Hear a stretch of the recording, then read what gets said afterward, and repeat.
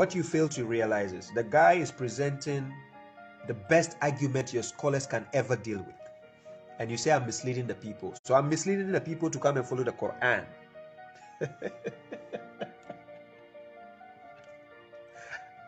How is that misleading? I'm misleading people to come and follow Quran.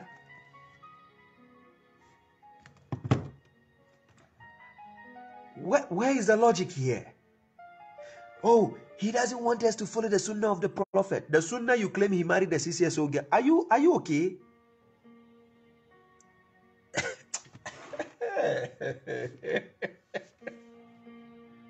You, the Sunnis, you disagree with the Shias on some hadith. You reject some hadith. You, the Tijaniyas, you reject some hadith the Sunnis are upholding. You yourself are hadith rejectors. You reject your own garbage books. You even have da'if, which are weak, which are not to be used. Even some of the Hassan, I'm going to quote it. You see the foolishness in their hadith books. I'm going to quote it right now. Now listen carefully. Sahih al-Bukhari 5669. Listen what the hadith says. Narrated by Ibn Abbas. Book number 75, hadith number 30. Listen what the hadith says. When God's messenger was on his deathbed, Madaji, and in the house there were some people among whom was Umar bin al-Akhtab. The prophet said, come, let me write for you a writing or a paper or a letter, after which you will not go astray. Umar said, the prophet is sick and you have the Quran, so the book of God is sufficient for us, is enough. This is what Umar said. When the prophet was on his deathbed, he said the Quran is enough. So which means the Quran was complete, was full. It was enough. This is what Umar said in the hadith. The people present in the house differed and quarreled. They fought because Umar says the Quran is enough. Some said, go near so that the prophet may write for you a writing after which you will not go astray. While others said, as Umar said, when they caused a hue and cry before the prophet. God's messenger said, go away. He sacked them because he wanted to write something which they will not go astray. So according to this foolish hadith, they are saying, even though they have the Quran, they will go astray. So it is now the prophet who has to write something for them. Why didn't Umar say hadith, Quran and hadith are enough? And if you say we should obey the prophet, how come if the prophet said they should bring a paper, Umar says no, don't bring it? The Quran is enough. Does he obey the prophet? No. Did the prophet actually say bring a paper, let me write something for you? No. You see the garbage hadith, and they call it Sahih al-Bukhari. I gave you the reference. Now listen to the end of the hadith. Narrated by Ubaidullah. He said, Ibn Abbas used to say, it was very unfortunate that Allah's messenger was prevented from writing that statement for them because of their disagreement and noise. So who prevents God, the messenger from writing this paper for them? Umar, right? Do you believe in this garbage? We have to put it to the trash. I'm going to show you the confusion in their hadith books. This is Sahih al-Bukhari. Any scholar says I'm lying, let them call right now, and I'll prove it to them. Another hadith to show you the confusion in the hadith books. Sahih al-Bukhari 2740. Book number 55, hadith number 3. Narrated by Talha bin Musarrif. I ask Abdullah bin Abu Auf, did the prophet make a will, meaning wasiyah, to leave a legal testament? Did he make a will? He replied, no. I ask him, how is it then that the making of a will has been enjoined on people? He replied, the prophet bequeathed the book of God. What is the book of God? The Quran. That is the only book he left when he was dying. This is Sahih al-Bukhari in their old books. Number one, the first hadith I quoted, the Quran was enough. That's what Umar said when the prophet was dying. After that, again, they said when the prophet died, he only left the Quran, the book of God. Now,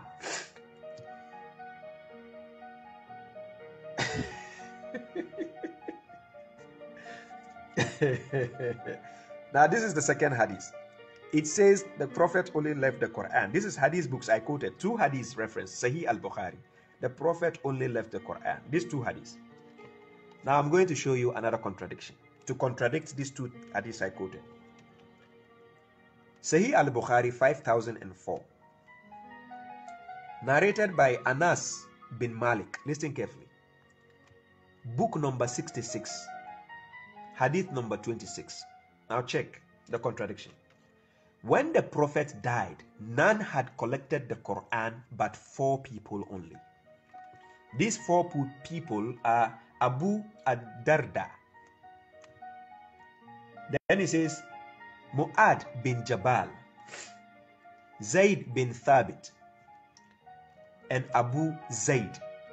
Only these 4 had the Quran when he died. So why was Umar saying the Quran was enough if he doesn't also have the Quran at that time? The hadith I quoted before, Umar told the people the Quran is enough. We have the Quran and it's enough. Now this same garbage hadith is saying only 4 people had the Quran when the prophet died.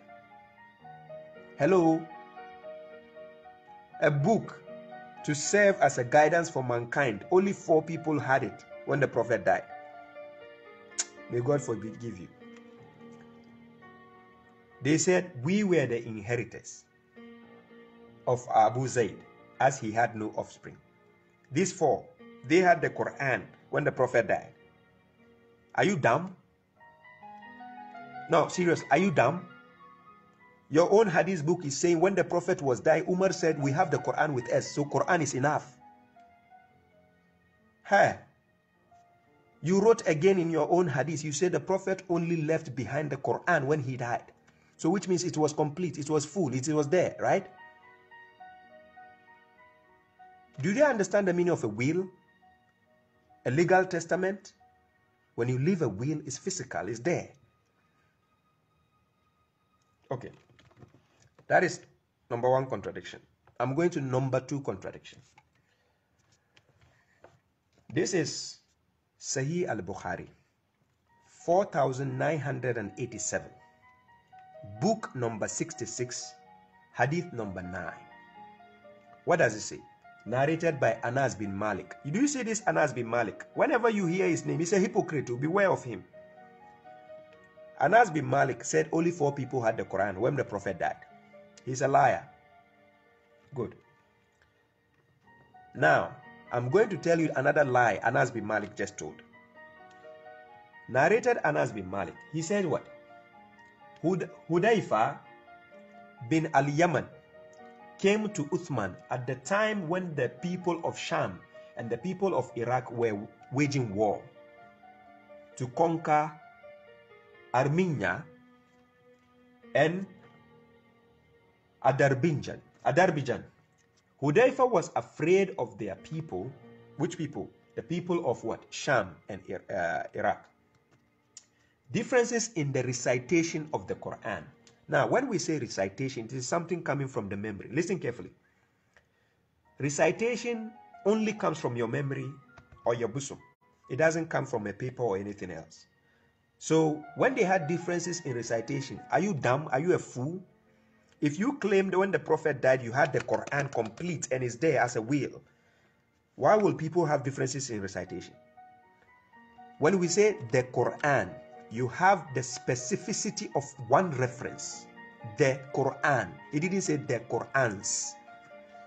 So if these 4 people, let's assume 4 people only had the Quran, What is the differences in recitation again? Are you dumb? Did the Prophet leave it by memory? Or he left it as a will, as a book that they have?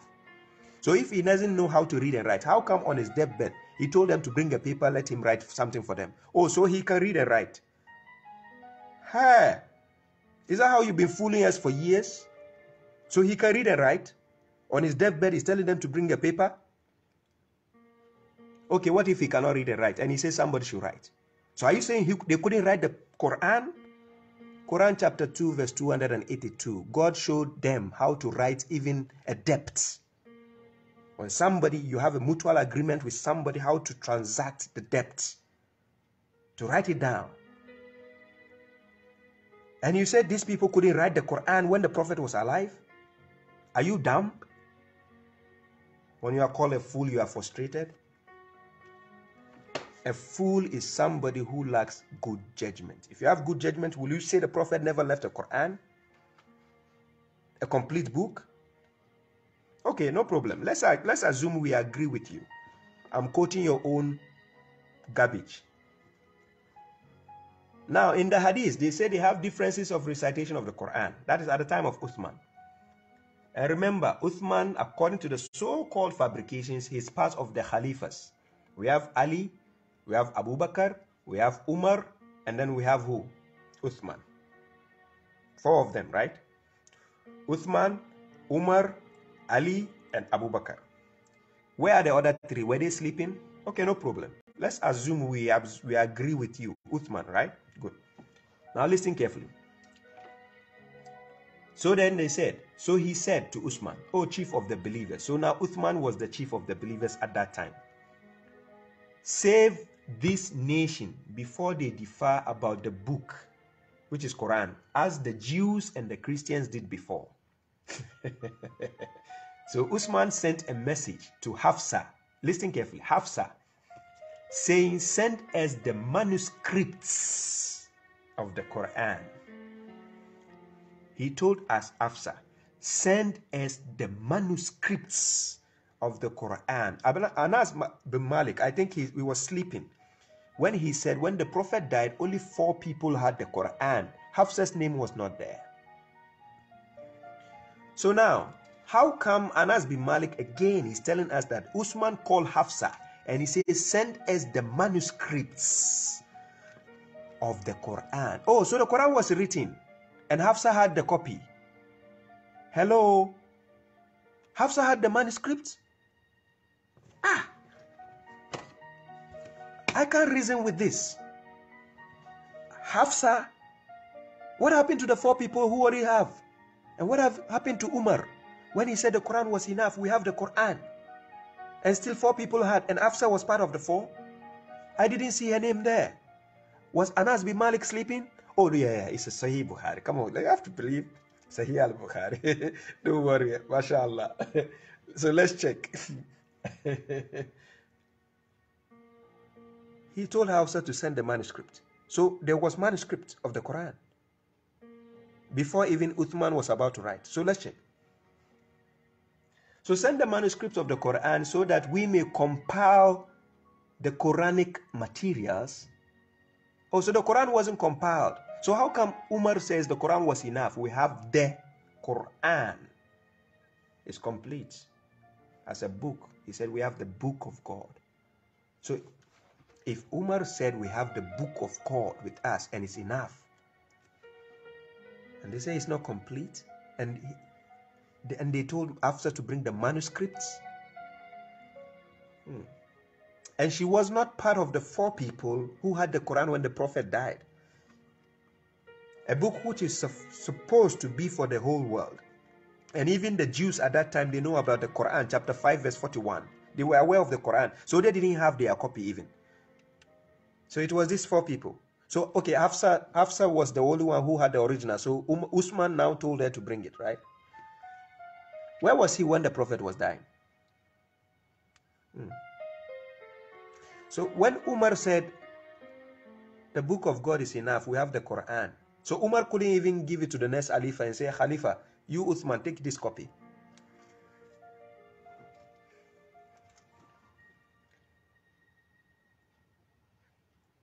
Don't lose focus. Listen.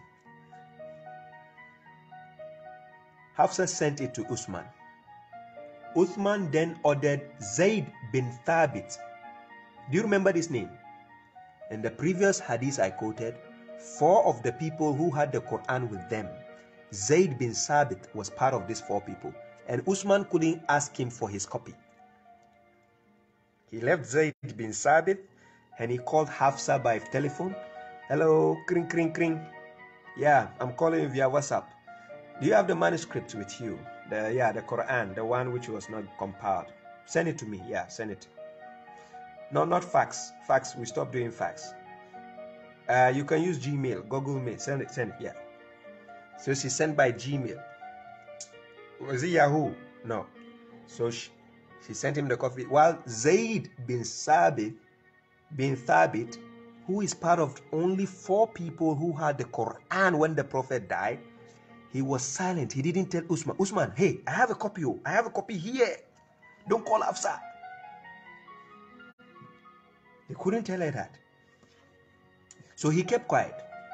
So now Hafsa, by the way, Hafsa, who is she? Did she memorize the Quran also? Now, how can people have differences in the recitation? I don't get it. Because the last time I checked, it wasn't by memorization the Prophet left the Quran behind. Something is not consistent here. So now Uthman then ordered Zayd bin Thabit, Abdullah bin Zubair, Sayyid bin al-As, and Abdurrahman bin Hanif bin Hisham to write the manuscript in perfect copies. Oh, that means what Hafsa have wasn't perfect. And what Umar said the Prophet left behind and is perfect is enough, wasn't perfect. So the ones he sent by Gmail or Yahoo, I think that one is perfect. So now they have to rewrite it and make it perfect. So they did make it perfect copies. Listen, copies. I don't know which printing press they use. I don't think there's a printing press. Uthman said to the 3 Qurayshi men, in case you disagree with Zayd bin Thabit, who unfortunately had the copy, but he didn't tell Uthman, I have the copy. But now he is telling them, if you disagree with Zayd bin Thabit on any point in the Quran, then write it in the dialect of Quraysh. All this while God was sleeping. So now they have to write it in the dialect of Quraysh. In which dialect was it before? The last time I checked, God says Lisanun Arabiyyun Mubin, the clear Arabic language. The last time I checked the Quran. But here Uthman is saying, if you disagree, write it in the dialect of the Quraysh. Okay. The Quran was revealed in their tongue.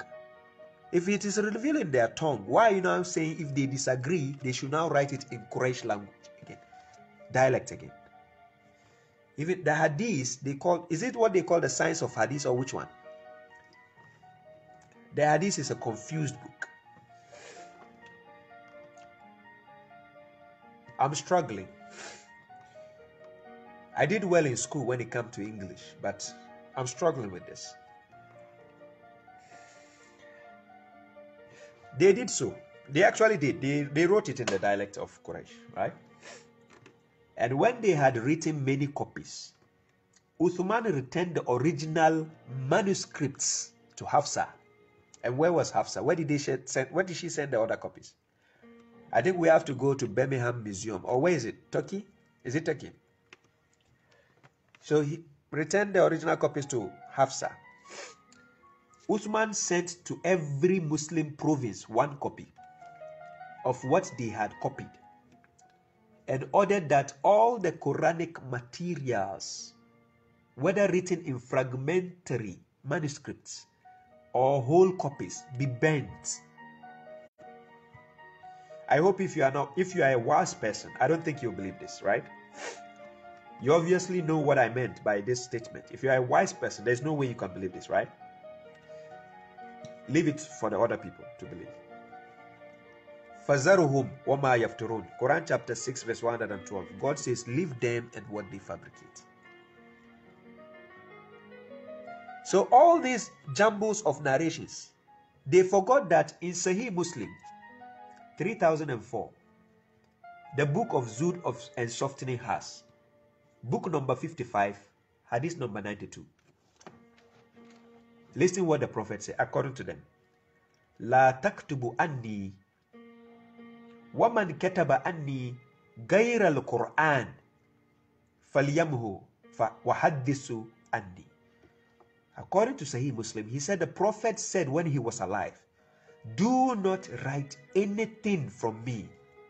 Whoever writes from me other than the Quran should efface it, wipe it out, and narrate from me. Ladies and gentlemen, the word kataba and the word hadith are not the same. If I say narrate something from me, it's different from saying write something from me. Out of your foolishness, if your prophet is telling you don't write anything except the Quran, out of your foolishness, how did you have books written after your prophet? If there were no other books written at the time of the Quran when he was alive, we read your own garbages. He said when the prophet was dying, there was only the Quran, and Uthman said it was enough. The prophet himself wanted to take a piece of paper and write something to you. Your people rejected that, which shows the Quran was there and it's enough. Your same hadith says the only will the prophet left was the Quran. So how come you are telling me if I don't believe in a book a man from Bukhara, Uzbekistan wrote for you, and somebody from Albania, Imam Albani, who now endorse some of your books and say Sahih, if I don't believe in that book, I'm a kafir? You lack good judgment.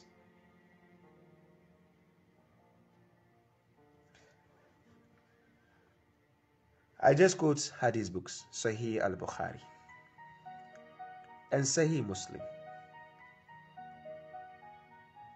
Ladies and gentlemen, I think they have to make a movie about this Hadith books. There should be a movie about it. I don't know how logic can resonate with this. But unfortunately, this is the Hadith books. The scholars keep preaching to you. Now, if they say I don't know the Hadith book, let them step forward. I have a full copy of their own Hadith books. And when you quote the Hadith, you give us the Isnad and the Mutawatir. I'm waiting for you. Wallahi, bulala nazay muku mushrikai. You think I don't know your books, right? You step forward. I'm waiting for you. I call myself correctional officer for a reason. I have your books in my hands. You call yourself a Sunni, Shia, Tijaniya, Ahmadiyya, Salafiyya, Wahhabiyya, whatever you call yourself.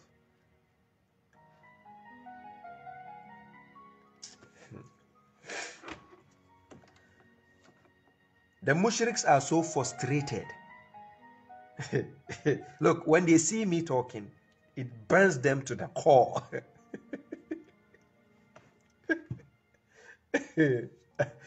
I can spare them. Because when you are frustrated,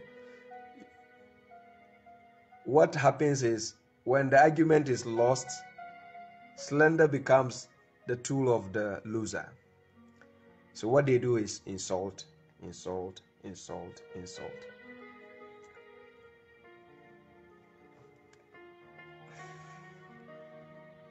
Sahih al-Bukhari. And they even have Hadith Qudsi. They call it Holy Hadith. We will go there next time. I will bring those Hadith Qudsi.